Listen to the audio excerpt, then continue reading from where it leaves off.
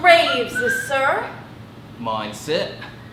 Oh, a pit of clay for to be made for such a guest as me. I think be thine indeed, for thou liest in it.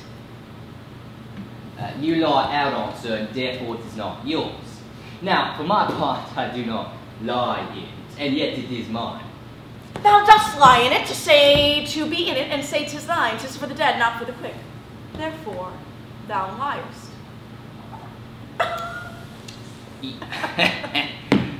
'Tis a quick lie, sir. 'Twill away again from me to you. What man dost thou dig for? For no man, sir. What woman, then? For none neither. Who must be buried in it? One that was a woman, sir, but rest her soul, she's dead. How absolute the name is. We must speak by the card, or equivocation shall undo us. How long hast thou been a grave maker, sir?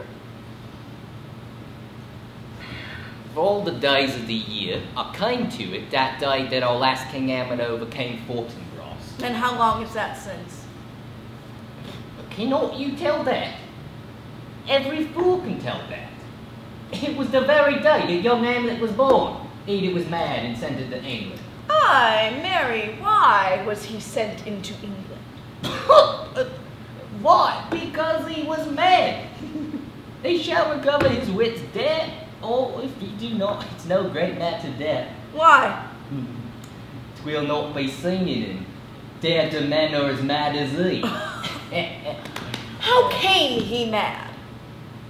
Very strangely, they say. How strangely? Faith, Ian, with losing his wits. Upon what ground? Why, here, in Denmark. I have been sexton here, man and boy, 30 years. How long will a man lie in the earth ere he rot? Faith, if he be not rotten before he die, as we have many poppy courses nowadays that will scarce hold a laying in, he will last you some 8 or 9 year. A tanner will last you 9 year. Why he more than another? Why, sir, his heart be so tame with his trade that he will hold out water a great while. Water is the salt decay of your horse and dead body. Here's a skull now. This skull has lain in the earth 3 and 20 years. Whose was it? A horse and mad fellow's it was. Whose do you think it was? Nay, I know not. A pestilence on him for a petty rogue. He poured a flagon of rainish on my head once. This same skull, sir.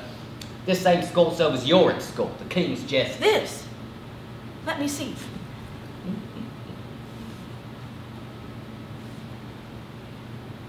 Alas, poor Yorick.